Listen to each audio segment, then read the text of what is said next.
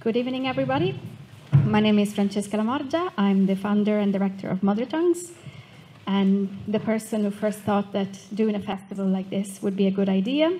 I have to thank a lot of people in this room for believing in this project and being here tonight as well. So I officially welcome you all to the 6th edition of the Mother Tongues Festival. Every year, we work behind the scenes for what seems like a 4-day festival, a 3-day festival, but there's a lot of conversations that happen. There's a lot of collaborations and a lot of very important steps that we make to bring multilingualism in front of the eyes of people who may not have thought about it before. So we have an artistic mission, but we also have a social mission, and we want to make languages and all the languages that people speak in their homes more visible, and more visible also from an auditory point of view. So this is a moment for all of us to gather and reflect on what it means to be on an island where more than 100 languages are spoken. And they're spoken by small babies, they're spoken by adults, and it's a multilingual island where multilingualism is written in the Constitution as well. The theme of this year's festival is building community through creative multilingualism. So myself and Aoife Concannon, who's here, have spoken a lot about the right wording. And Aoife was really insisting on the word building, because there's a lot of work we need to do to actually raise awareness of multilingualism, raise awareness of why we do the work that we do. And there's a lot of building that we need to continue doing. There's a lot of conversations we need to have. There's a lot of change we still want to see that we haven't seen happening yet. And also we wanted to have the word community in it, because only when we come together we can actually share who we are and what we have in common, but also the differences that there are between ourselves. And obviously creative multilingualism, you'll hear all about it over the next few hours, and also in the coming days. So do have a look at our festival program, and also the previous and the future ones, because we're going to be building on creative multilingualism. So we've seen over the years that when children and their families, we primarily work with young people, when they're free to express themselves in all of their languages, whether that is in preschool or in school or in the local library, something really special happens. You see it in the children's eyes when they hear their language spoken by one of the teachers. Their eyes just start to look different. Even they start to look around and go, what's going on? And they're really changing. You know, they change in front of our eyes. We've seen it even with the preschoolers. So we know that the work we do, especially with schools, with preschools, is very, very important, because children need to see their languages, they need to hear their languages in the world that they live in, that is not only in their house. The world they live in is everywhere. It's the Luas Tutala, it's the local square, it's the library, it's everywhere we live. So this is also be transformational, not only for the children, but for the parents as well, because the parents also gain confidence when they come to, say, for example, our Language Explorers workshops, and some of these you'll be able to witness if you want to be a child this weekend. There's plenty of workshops. And what the parents do when they come is that they feel relaxed in using their own language in a space where everybody's free to use whatever language they want, including English, including Irish, including not speaking at all. It's all absolutely fine. But in that moment, the parents know that they can use whatever language feels comfortable to them. And no one is judging them, no one is othering them in that moment. And that's slightly different from what happens outside of that space. So we would like those emotions and those special moments to be also extended beyond the individual session, beyond the festival. We would like the change to be more of a societal change, but we'll get there slowly. So I wrote notes, but then I decided not to read them, so that's no use.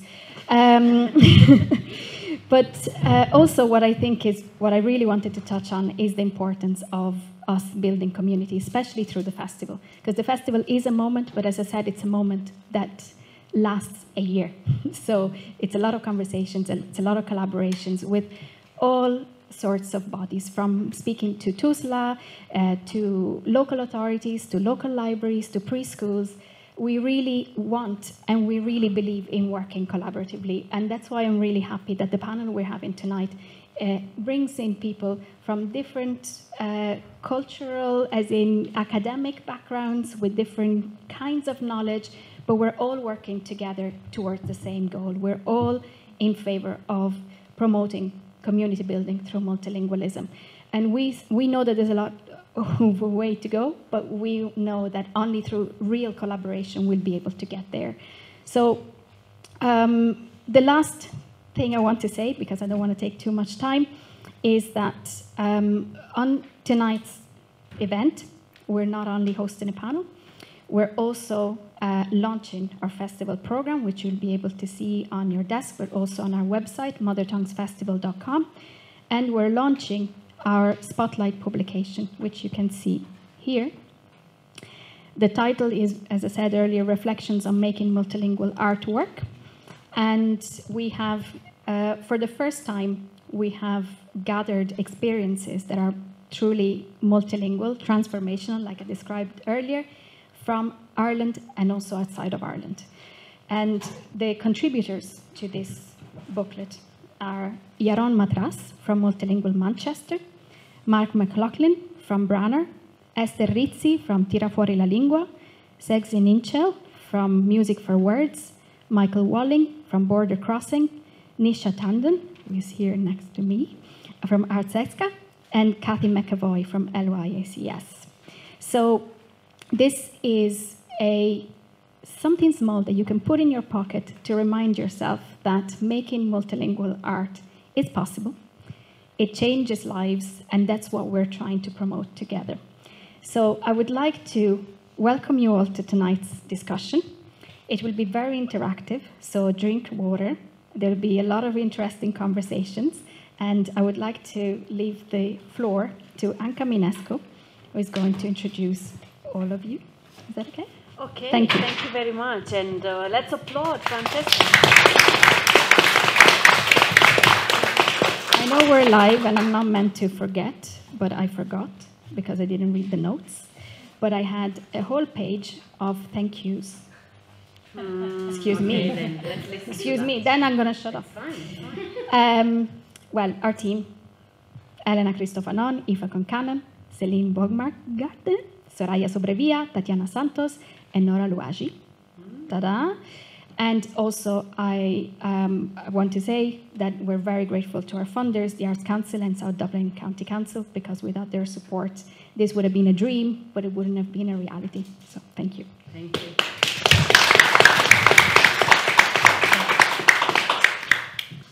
Okay, so it's up to us, and I'm very honored to sit here surrounded by fabulous minds and artists and non-artists. I'm not an artist, so just putting it out there, you have to teach me. I am Anca Minescu. I will start by saying that. I am a lecturer in psychology at the University of Limerick. I'm originally Romanian. I lived in the Netherlands, and I've been in Ireland for the last 12 years. And I speak a few languages myself, but the one I would really like to speak to my kids is Romanian.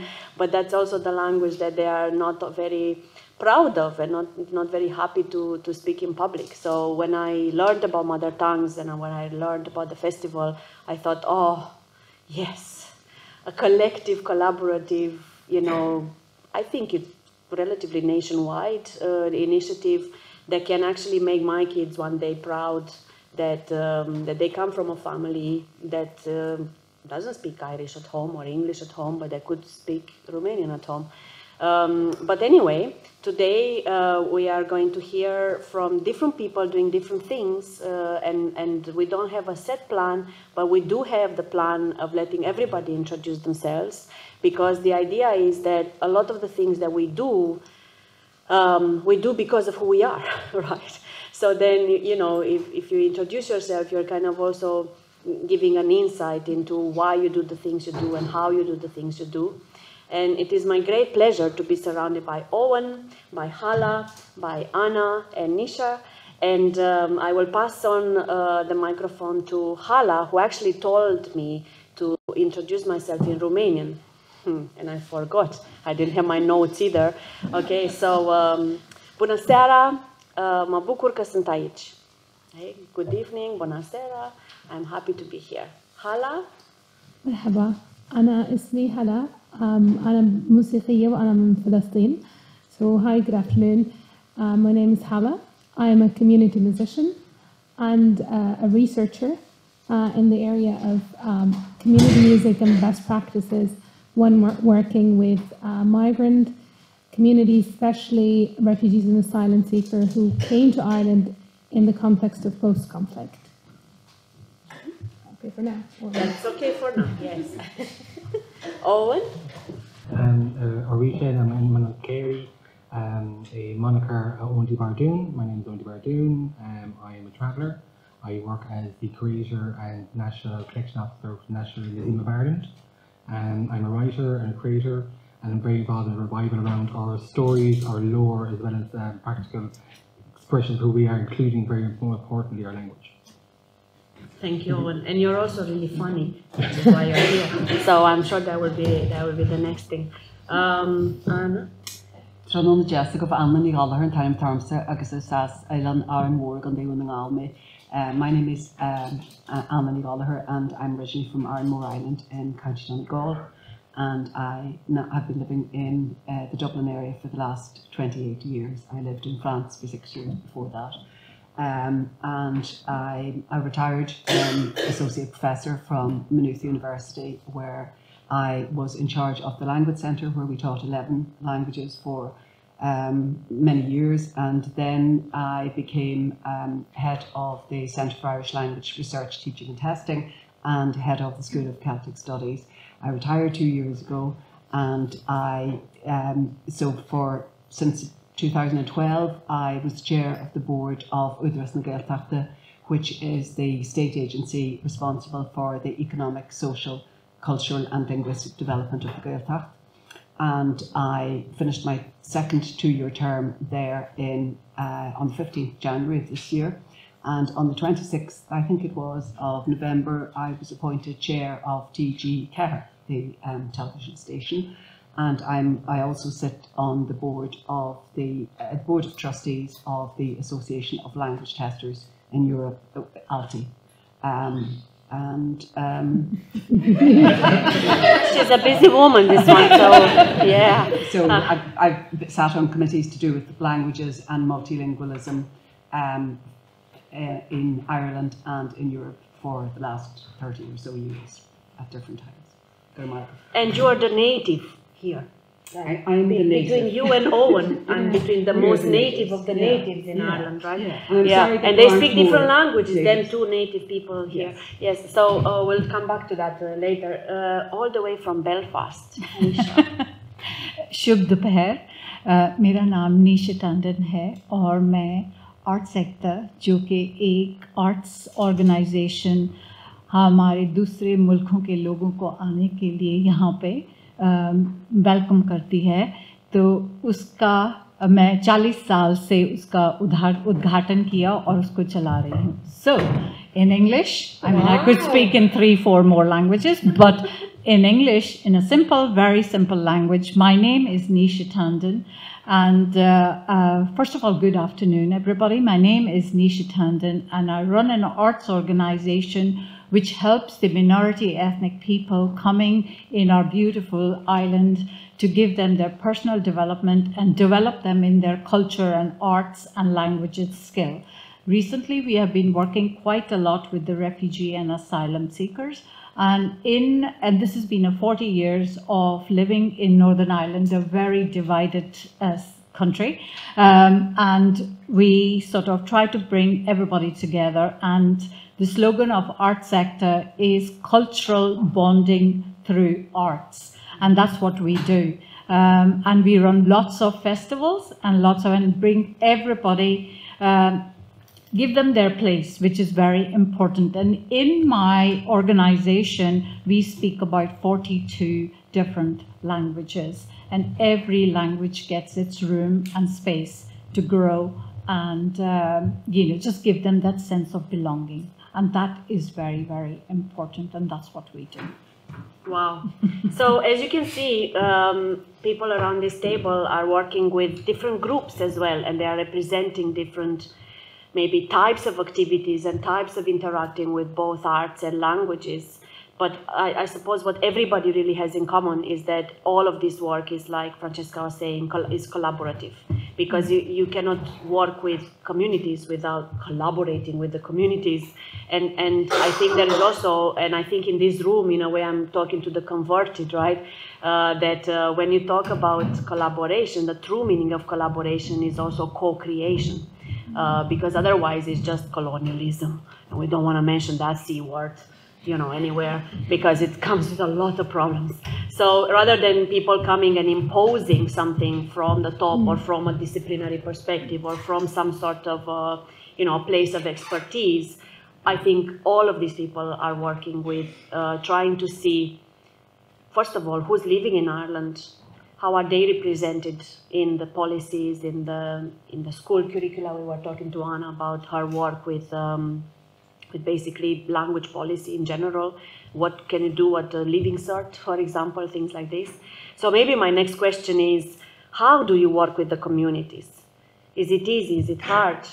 Because the idea of co-creation sometimes is really nice and kind of almost sexy. Can I say that on camera? Yeah. But yeah, because it's nice. You bring people together and there's a nice vibe. It's like coming to a party, but you might not get what you want out of it, or you might not come on the same page, or people might start dropping out, or you might not get the same buyout, or you end up, you bring some people together, but by bringing them people together, you're creating further divisions, right? So because you're bringing only the Muslims today and the Palestinians tomorrow, and okay, that is actually a different thing I learned, because there are Palestinian people who are not Muslim here in the room. Yeah.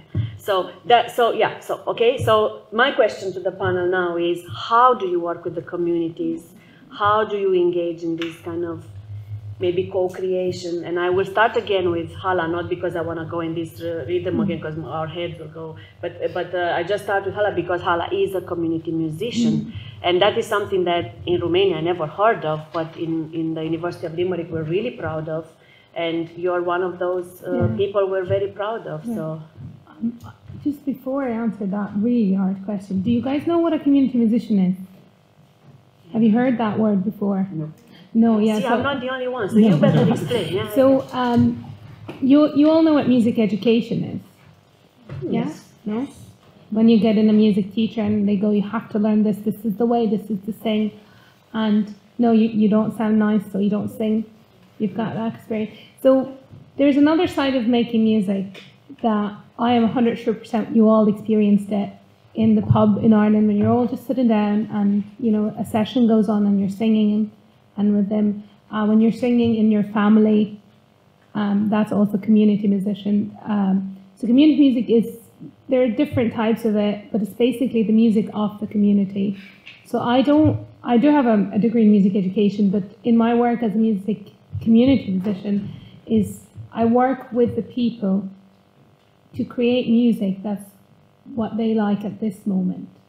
What we want to represent. We can do songwriting, we can share music from our cultures, we can play instruments if someone plays an instrument, but there is a social emphasis on the music making rather than, oh, we need to learn this curriculum and we need to have a product and an excellent performance. We can perform and the performance can be excellent, but that's not the focus of the work. There's more a sense of a social approach. So that's basically the nuts and shells of community musician. And we work in different contexts. My work with refugees and the word how do we do what we do is a very big question. And it's... You have 2 minutes. Yeah, okay. So, it's not an easy thing to answer because every community you work with have a different needs and a different way. You need to be flexible enough to work with them. And just in terms of languages, well, I speak multiple languages as well, so that helped me because I speak English, French and Arabic and Irish Sign Language, which tends to be forgotten sometimes. So that helped me a lot communicate. However, in my work, I try to make the focus on the music we're making. And I try, if I'm working with people who don't speak Arabic, then I'll bring an Arab song and start there. So everybody can start with a language that they've never spoken before, so no one has an advantage. And then, or if no one speaks French, I'll try and go bring a French song, or, you know, and then start from a plain level field. And then shift the focus on it being on the music making, on the fun, on like, you know, sharing that crate instead of focusing on what we can't understand with each other in the language. And it's very funny. I find language funny for a couple of reasons, because there's so many layers in the language. I met a Syrian family, for example, who've created their own language by adding a letter every other letter. And it's only them, they understand it. And I'm like, what's going on there? There's another thing where, as an Arab, I would use words that as a Syrian who speaks also Arabic, they don't use that word, or they use it in a different way, where I had someone come and say, Hala, don't say that again. And I'm like, why? It's like, it does not mean what you think it means. In Syria, we use it differently. And I'm like, okay. So it is a difficult, so you have to be very flexible and aware and open the dialogue between you and your participants, where they come to you and say, you're using our language wrong, you know. And then as well, the body language is very, very important, because even if they're not talking to you, their body is talking to you. Are they sitting cross? Because that's kind of the protecting themselves. Are they open to sing with you? You know, what's going on in their face? Because we can't hide our emotion if we're like, you know, going very scrunchy or very open. Or smiling, thank you, because that gives me a bit of comfort.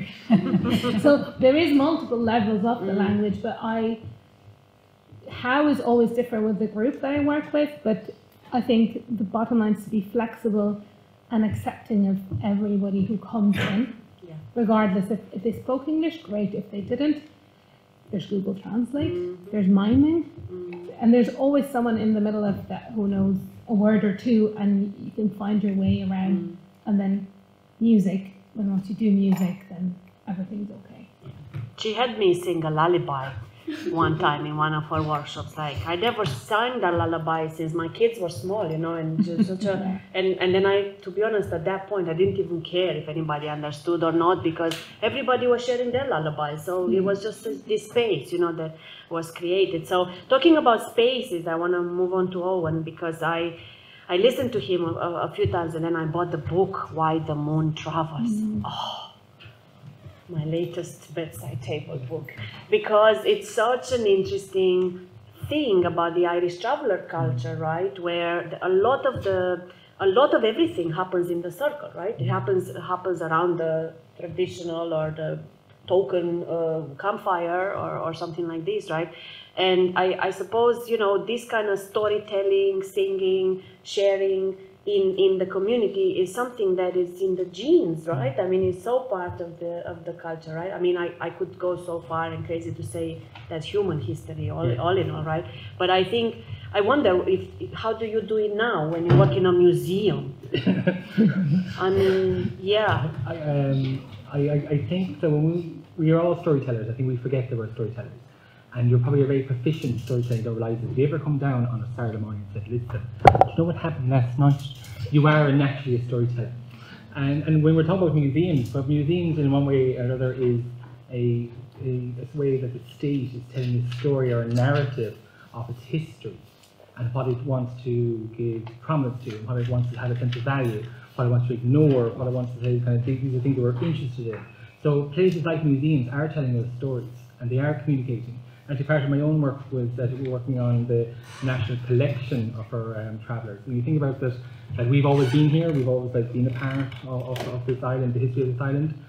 Our understanding of the origins of the Irish people are slightly different than the established. We believe that nomadism is a very natural aspect of human reality, that no one can own land, that we're people who are just naturally transient. So when we look at the idea of our history and how we tell our histories and who tells our histories, a part of that work within museums, that when I'm recording, I'm allowing people to select the language they want to do, and the objects coming in, it's not myself who decides how it's classified, how, you know, there's the technical measurements, but actually what people give about that item, that object, that history they're recording is by their own choice and including their own language, which actually was a bit of a difficulty at times, because what we're doing is that we're putting into official record a language and a recording that we don't even have an agreed script of, into a national institution, which is like going, what are they saying? you know, which brings up an anxiety to people, and actually that anxiety comes from is the need and the history of controlling it, rather than going, this is someone who's just sharing an aspect of the story. If they are cursed left, right and centre and blue, that's fine too, because it's clearly it's communication.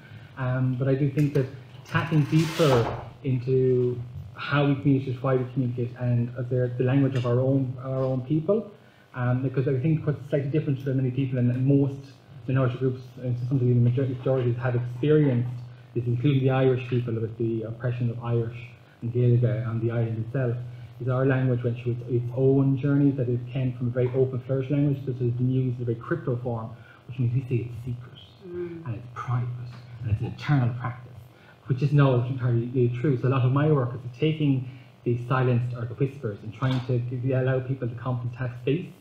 I am one of the main, as a range of a group called Tom Tarry, which is a traveling carry kind of specifics only space, which we create creatively songs, poems, incredible insults.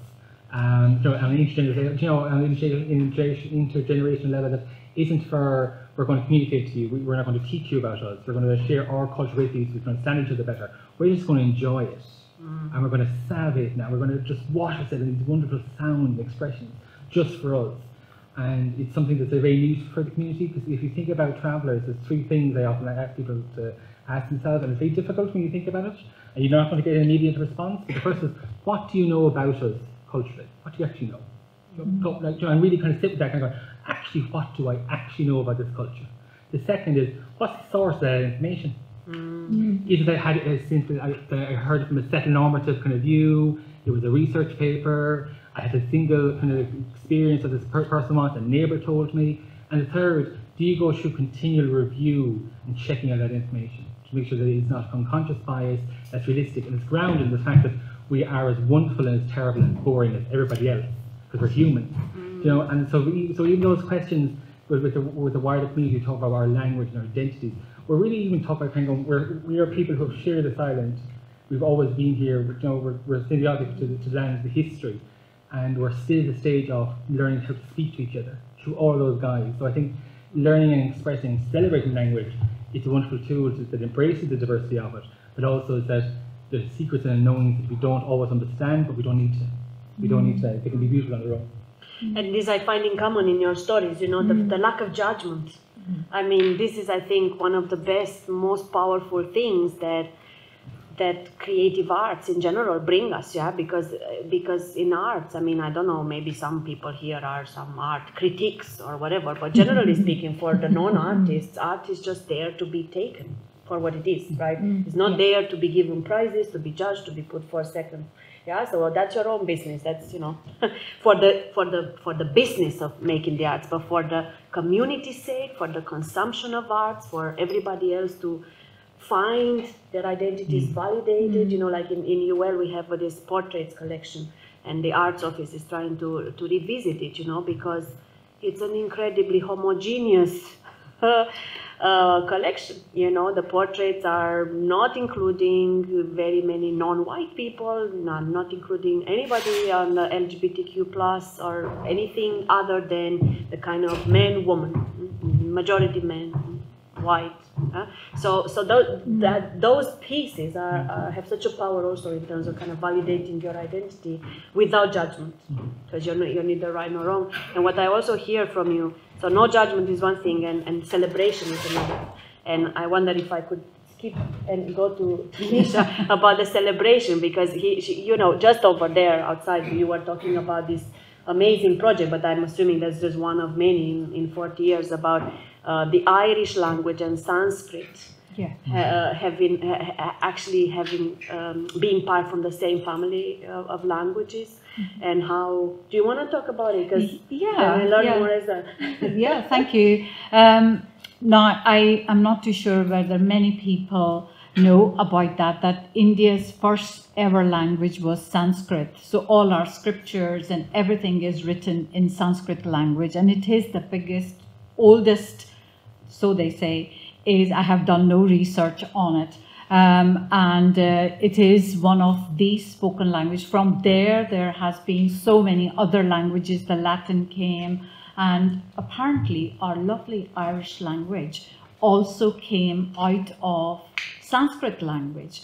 And this island here, not as much north, but south of Ireland has got so many historical, language, religious connections, and not just the missionaries going to India and doing all those sort of things, but also using art and also our religion as the Hindu religion and the Irish Catholic religion together. So we celebrated and we did a research, and that was Shiva meets Maeve. Now, I don't know whether you know much about it as well.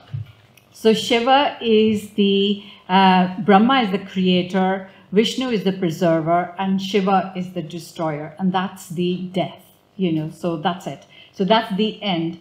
And Maeve is just basically a beautiful birth, rebirth. So that was the connection. And there is places here in Ireland, in County Kildare and Wexford and further down, where they have the prominence of these two cultures, Shiva meets Maeve. And I did a beautiful booklet and also the whole research on it. NVTV, our local television, Merlin Heinemann sadly passed away in COVID, and she did all that research for us. And we did a fantastic exhibition. And then that became a touring exhibition. In those days, we had Peace 1 money, Peace 2 money, and Peace 3 money, and peace and reconciliation work could have been done no other way than bringing language in between and bringing them interculturally peace process. And it was absolutely brilliant way of bringing not only just the two cultures together, but also giving the importance of our past history, plus the use of the language, which is also diminished in India. Not many people now converse in my childhood, I was made to learn Sanskrit. You know, it was compulsory for me to learn Sanskrit, but not anymore. It is you have choices, you know, whether you want to go and learn. Sometimes they don't even learn their mother tongue, which is Hindi,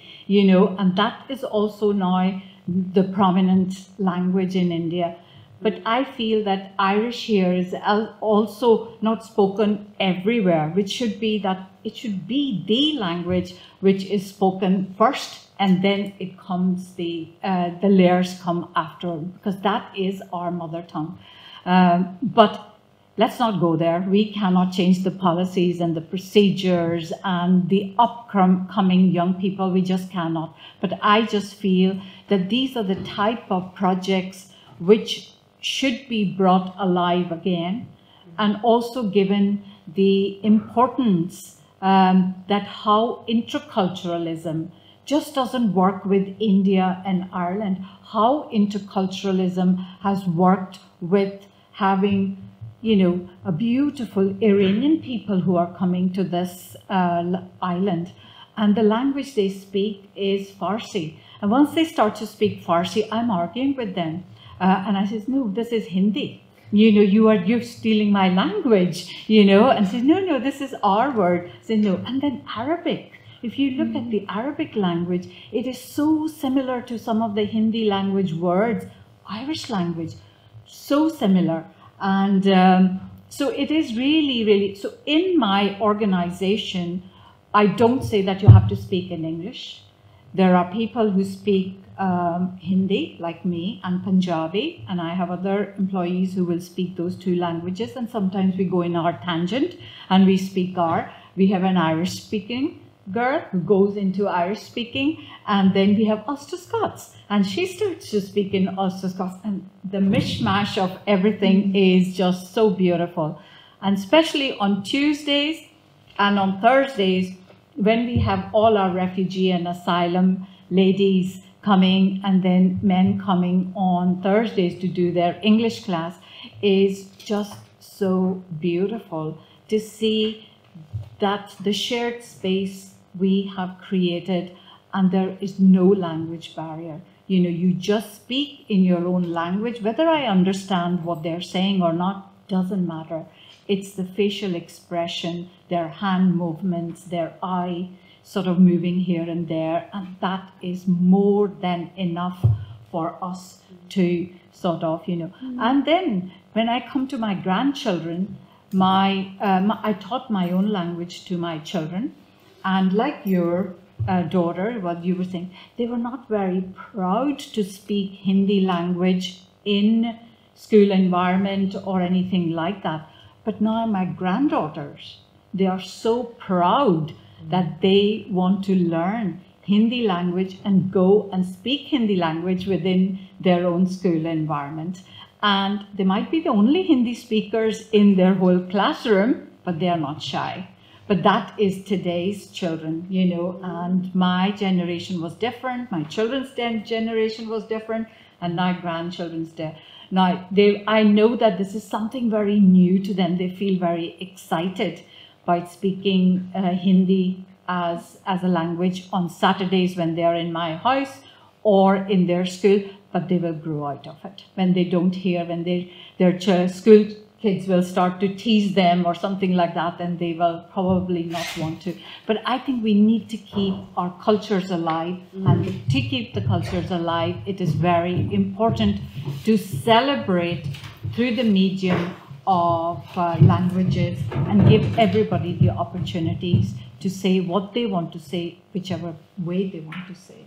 And I think not abuse the language. Exactly. Yeah. Yeah, So not abusive language. you're touching on the right thing, because again, you know, we tend to equate many things. So language with culture, culture with country, country with maybe sometimes continent, because, you know, Africans, I mean, what do you mean, right? Yeah. And so, so I think that this is where, again, creative arts and multiculturalism as an idea is much more powerful than maybe just saying nationalities. You know, well, we have so many nationalities, therefore we have to speak so many languages. Well, yeah, but actually you could be from Romania and you could be a Hungarian Catholic guy, right? Because we have a big Hungarian, well, you know, I mean, if I was a true Romanian, I wouldn't really say that, because, you know, they have their own country to go to, and Transylvania is ours. You know where Dracula comes from? Dracula is Romanian, not Hungarian. Never mind. Written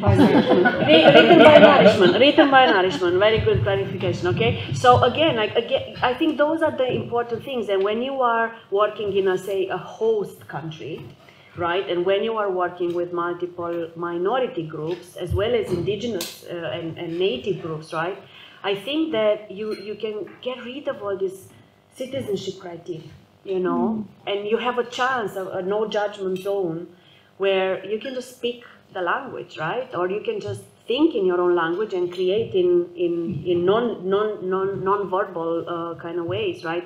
And what I also like about what you just said is that, you know, communication, and you kind of all touched about that, and actually all of you, even you also touched about that, yeah, about the fact that, you know, sometimes you don't even have to understand, because you're just there, and you just know, or what you said, Francesca, you know, the parents just relax, that they don't have to try to speak the perfect English, or they don't have to try to pretend, right?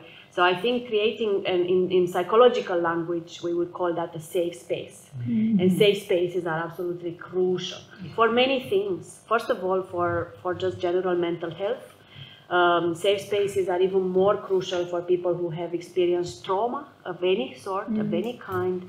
Safe spaces are really needed for learning to happen. Yeah, you don't learn. Imagine a kid trying to do the homework while the parents are fighting. Yeah, good luck with the homework. You know, that's not a safe space. That's not where you can actually concentrate and be the best you can be. So I think that this fascinates me, you know, about how, you know, there are norms in society. There's a predominant language, for example, or a predominant culture, and how hard we then have to try to create these other safe spaces where we can promote the other languages or the other cultures. And I think there's no better person to speak about this than Anna here, who's doing with, because the Gelta, right? I mean, the whole revival, bringing back the growth of the Irish language, the original Irish language of this land after colonialism. You know, it's a battle almost that it's only still at the beginning. At least I look, if you look about history, thousands of years, what's 100 years? So what is your feeling about that? Are people starting to celebrate, to have these safe spaces, or how can policies, schools create those safe spaces where the Irish language is the language that at least the people who speak it and who come from places like yourself, who are a native speaker, don't have to justify themselves or don't have to, Yeah, I suppose there's a few things there.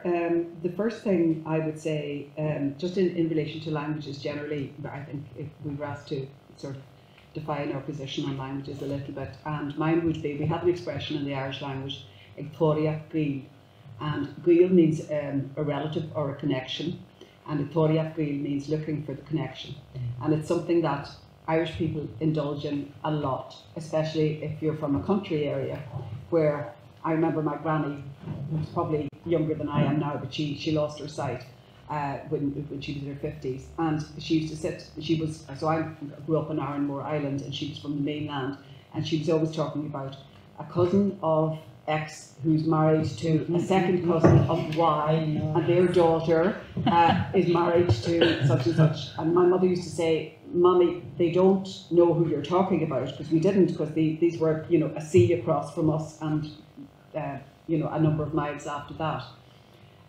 But it's actually something, and not too long ago I was reminded of that because I was at a gathering before Christmas where a lot of diplomats were present, and a lady walked in who joined our group, and she was from a country where it's actually a little bit rude to ask where you're from. Some countries that is the case, and I kind of had forgotten, and I know the language of that country, and I shouldn't have forgotten, but she actually wasn't from that country. She was American. She obviously was a native speaker from North America. So I said, "You're American," and she said, "Well, actually, I'm Canadian." And the other person said, "No, well, I meant American, North American, anywhere." And she said, "But we moved around. I grew up in Canada, but we moved around." And there was another Irish person present, and he said, "I think in the country you're from," I'm not going to say in case she's recognised or could be recognised, that people actually don't like to be asked where they're from.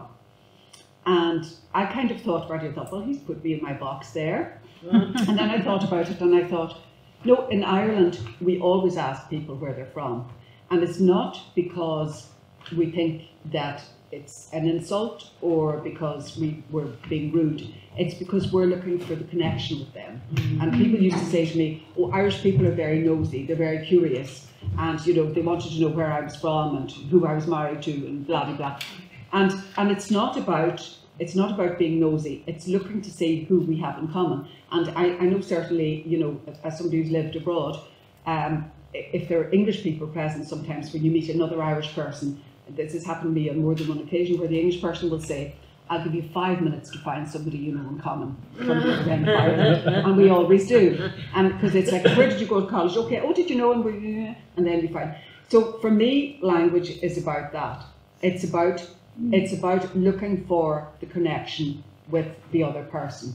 And Nisha here talked about the connection between Irish and Sanskrit. So Irish is an Indo-European language. Sanskrit is also the oldest written form of an Indo-European language, so there is a connection there.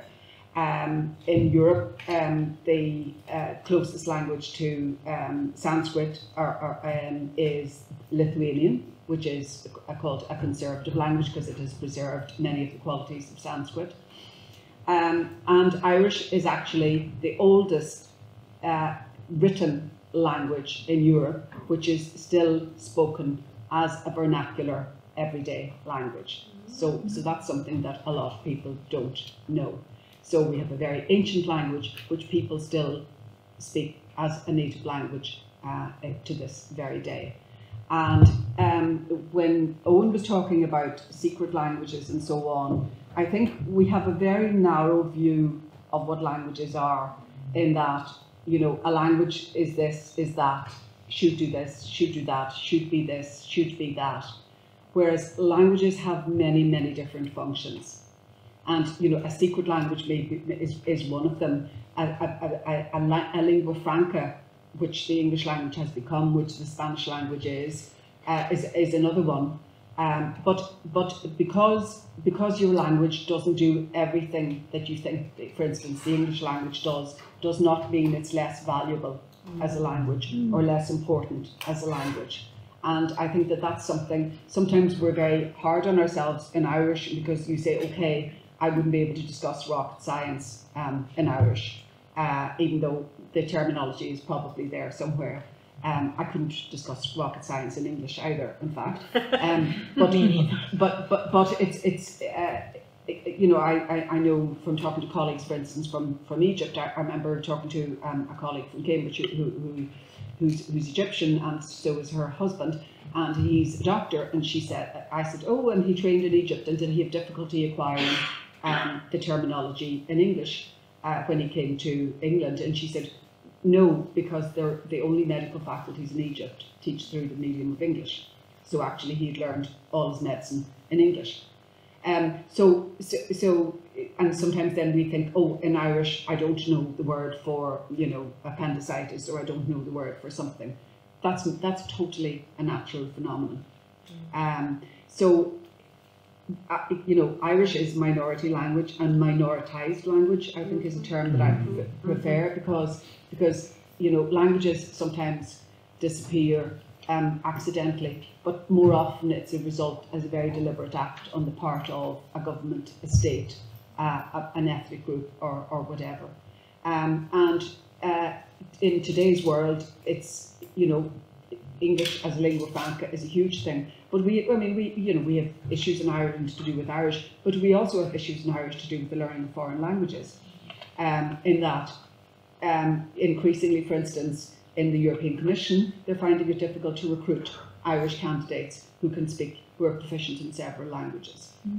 Even though the Irish language is now, since 2007, recognised as a fully working and official language of the European Union. So when I was young, for instance, if I had wanted to be a translator, I couldn't have included the Irish language in my portfolio of languages. That's now possible.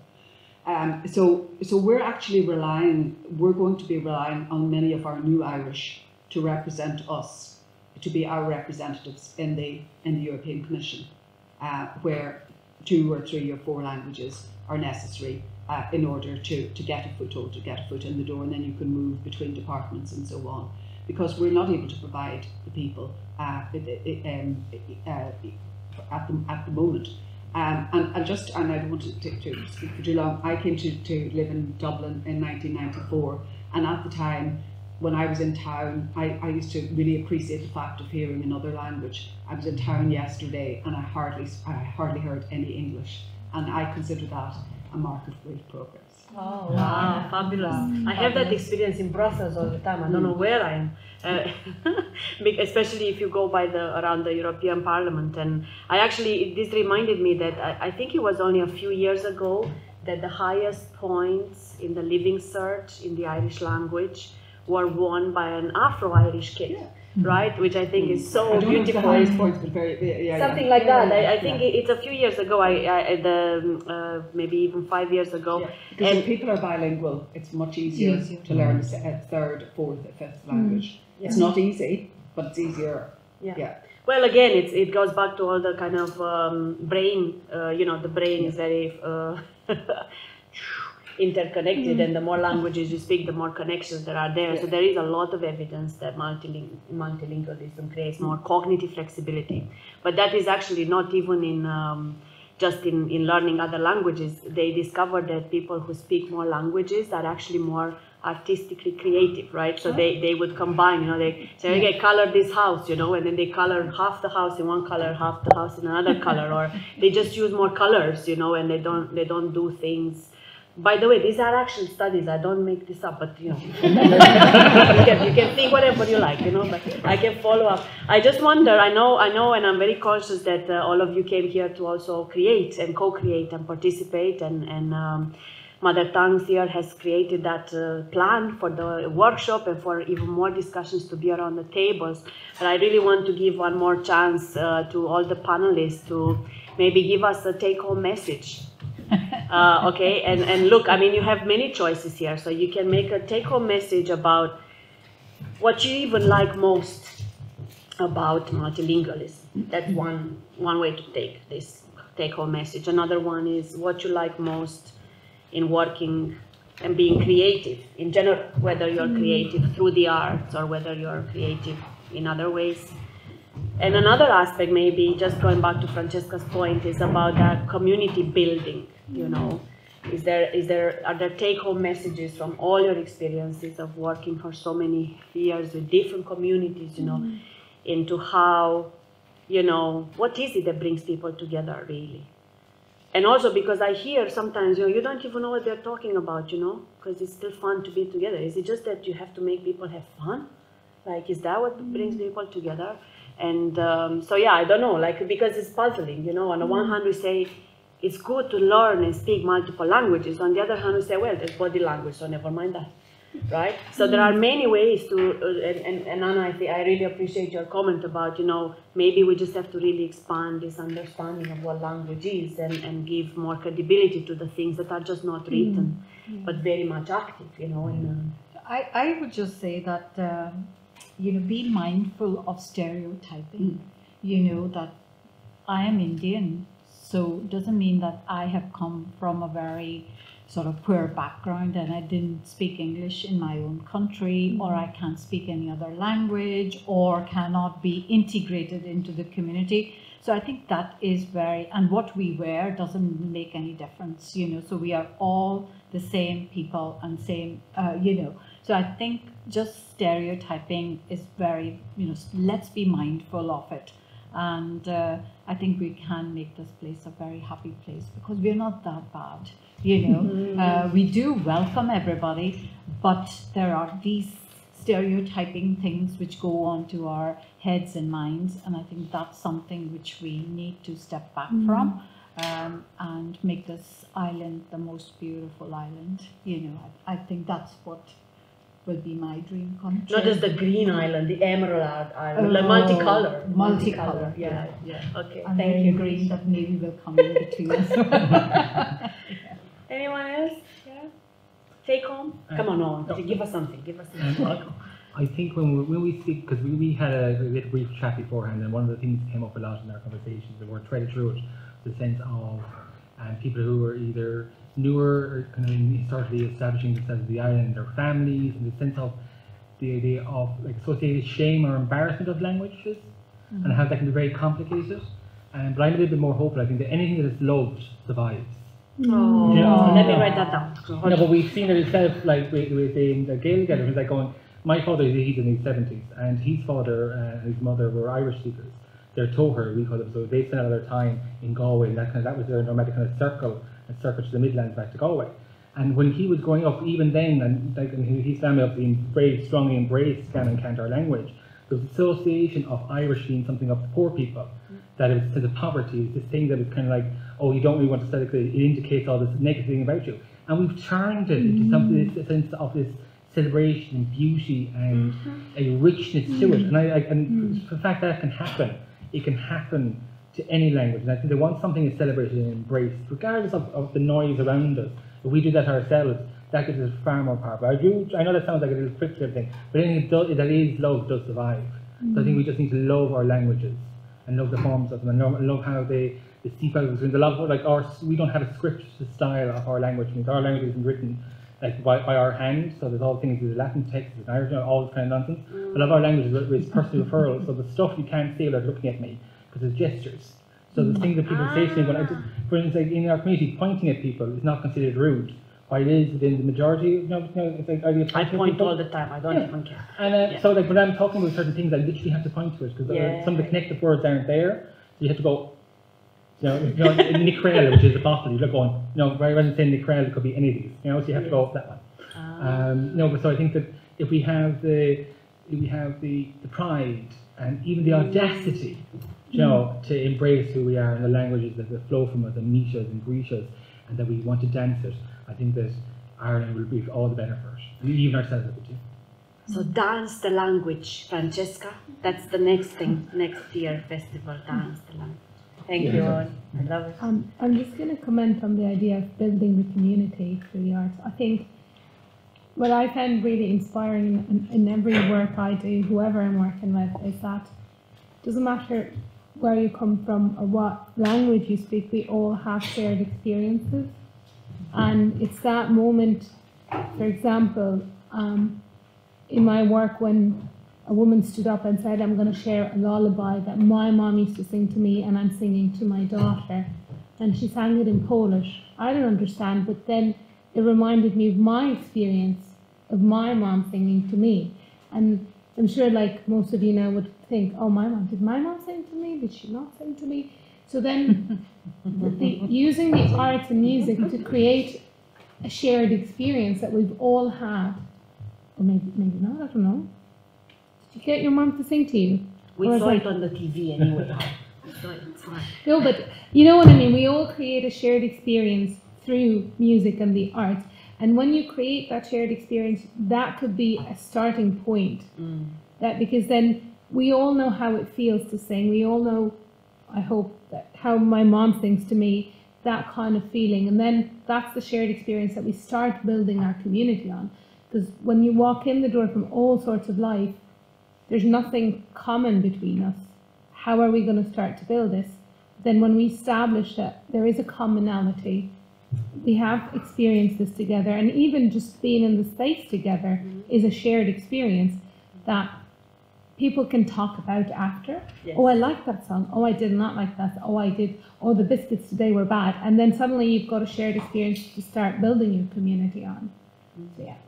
Yeah, it's really incredible. I was listening to, we are working with the Ukrainian communities now, and again, the language is a barrier, or it's a problem because it's either Russian or you know, we have more Russian speakers than Ukrainian speakers, and then of course the Ukrainians don't really like it and whatever, but some speak it and so on. And so we were talking to a psychologist who does interventions, you know, and they said that actually she was based in the Czech Republic, and then they said that they just draw. They don't talk. They don't talk at all, you know, because it is exactly this being in the same space, you know, and exactly also the whole thing, like she'd say, you know, what do you draw? I mean, I'm not good at drawing, you know, all that kind of stuff. And it's like, you don't have to be good at drawing, just draw some circles. Now we move to triangles, right? So it can be so totally like devoid of the typical judgments or meanings that, you know, have to be a portrait or something like this. And it's just the activity itself that actually helps these refugee people to just be in the space and not have to think, talk, analyze, relate, and so on. And she said exactly, she had the same conclusion as you, Hala, that it's just that sharedness and that experience, that now they have that in common, and they have a bunch of scribbles, really, because it's not, you know, it's not art, but it is an art intervention. You know? But can I say that, I don't know if because English is my second language, and when I'm tired, I can't speak English. True. Do you know, also, when I'm hungry, I swear, in many other languages. You switch to your language because like your brain is so tired to think in a different language. Like, can I speak Arabic? Yeah. And sometimes I have to say the sentence in Arabic and then translate it to English. It's like, okay, that's what I mean. Yeah. Yeah. No, absolutely. So, take-home messages on this side of the table. Yeah, well, I mean, language is about communication essentially, and for me, communication is about finding the commonality, if you like, of experience between yourself and the other person, the people you're talking to, and it's about looking at our common human experience and how we view that. And I suppose what I love about different languages is the kind of little additional sort of richness that it brings to your life as well. And also that it opens up a new world to you, because I suppose one of the things that I regret that has been happening over the last number of years is the increase in power of English, for instance, as a lingua franca. And so the Erasmus program that some of you might be aware of, it's an exchange program between citizens of the European Union, mainly students. That started in the 1980s. And we're now at the stage where when, for instance, English-speaking students such as Irish students go to France or Germany or Poland or anywhere, they end up speaking English when they go abroad, instead of actually immersing themselves in the full experience of living in a country like Poland or like France or like Spain. And you know, one of my daughters went on her Erasmus year to Clermont-Ferrand, and I mean, she would have been exposed to French quite a lot. And I remember saying, and are you speaking French all the time? And she said, well, no, because you know, if a German comes up to you and says something to you in perfect English, it's very difficult to respond in sort of ropey French, which I can understand. And then you find universities on the continent of Europe are offering courses for Erasmus students through the medium of English. That started in Sweden and it's spread down, even down as far as Spain now at this stage. So if you're an English speaker, it's very difficult to learn another language. Yeah, you have to be very stubborn and very determined. And you know, the same daughter lived in Berlin for 4 years, and we went to visit her at one stage. And she said it's impossible to learn German. She was doing 15 hours of German a week, and people were still answering her in English in the shops. And I said, well, by God, they're not going to answer me in English. And so you go into a cafe and they'd say English, Deutsch. I said, Deutsch bitte. And then you discover you're speaking to an Australian in German after about 3 minutes, the person serving the table. So I mean, I think we have to be understanding of English speakers as well, and that even those who try very hard, they have to try even harder than speakers learning other languages. So I suppose that's something that we're all aware of, but it's still not an excuse. It just means it makes our job a little bit harder. Well, with people like you there, we won't have a chance. Oh well. So I'm concluding: fight the stereotypes. Yeah. Don't go by the stereotypes. What love survives. Oh, I love that one. Yeah. If you love it, it will survive, right? So I think that's really important to think about what is it that we love so much about our languages and about our cultures, that we really cherish and love so much that we cannot let it go, right? And just trust that will work that way. Identifying and creating shared experiences, I think it's incredibly powerful. And again, sometimes it's with and beyond languages, and I think that's incredible. And this last point about the richness and the new mind, literally new brains and new worlds that the new language brings to you, comes very close to me, because I was teaching about emotions and things like this. And you know, in English you say I am sad. And apparently in the Irish language you say sadness is upon me somehow. So that actually psychologically is a much better way to deal with emotions, because emotions are there to come and go. So they are upon you right now, but they'll be upon him next. So they are not really there to identify. Okay, not the sadness, all the other stuff, right? Yeah. But so again, you know, when you speak another language, you really learn to think and feel differently as well. And whichever language you choose to swear in or love in, that's fine as well. But at least you have more choices, right? And I think that this kind of message of the richness. And sometimes the extra effort you put in to get rich. But also that no language is 100% pure. Yeah. The notion of that all of the languages probably in this room are present in some way, for instance, even in the Irish language. So, for instance, there are two words for a table. One is table, which is so from the Latin, in fact, originally. The other word that's used elsewhere is board, which is from the Scandinavian languages, brought to us by the Vikings. So even even basic everyday words, we have the word Ishke, which is water, which has given us the word Ishkebaha, which has given us the word whiskey in English. Oh, it makes sense. You have the word slew, a slew of people. You sometimes see Americans use it a lot. That's slua. It's from Irish. Slua, a crowd. So that, and there is something in the medieval texts in Irish, early Irish, where they talk about one of the Irish heroes going off to look for a language for us, for Ireland, and he ends up in a place that's, in the way it's described, sounds like the Tower of Babel. And so what he does is he looks at all of the languages spoken there, and he picks the best from each of them, and he combines them. Nice. And then that's the Irish language. So that all of the languages that you represent, you know, they have had an effect in some way on our language, and we all have an effect and I suppose some kind of an impact on the other languages that surround us. So it's all about communication, it's all about connection. And that Irish people, I did, and I'm sorry, I don't need to take the floor, but I did a piece of research in 2005, 2006, when sort of migration to Ireland was really just in its early stages. And I came up at the time with, it was on the number of languages spoken in Ireland, and I came up with 167, and it was taken up by the Irish Times and by the media and everything at the time.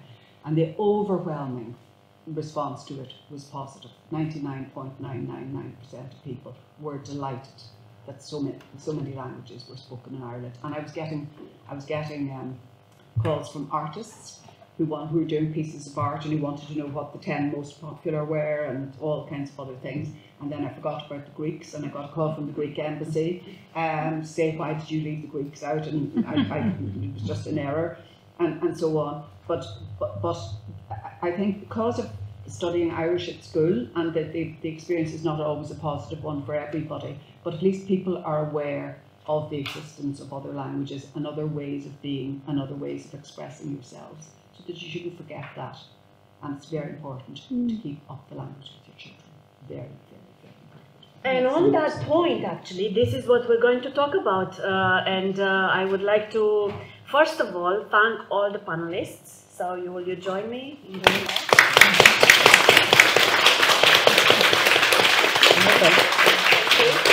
Thank you, Francesca, and the team, IFA, for putting us all together. And the next round, probably after we just shake up a bit and so on, it's workshops at each table. We're going to discuss about multiculturalism in the community. What are the challenges, but never mind the challenges, what are the solutions? So each table will have a scribe, somebody to keep notes. So please think about that. So how do we promote multilingualism in societies? Okay, what are the blocks, and then how to overcome those blocks? So I'll pass it on to Aoife maybe to describe more. Is it? Thank you. Thank you. Sorry to thank the minister as well.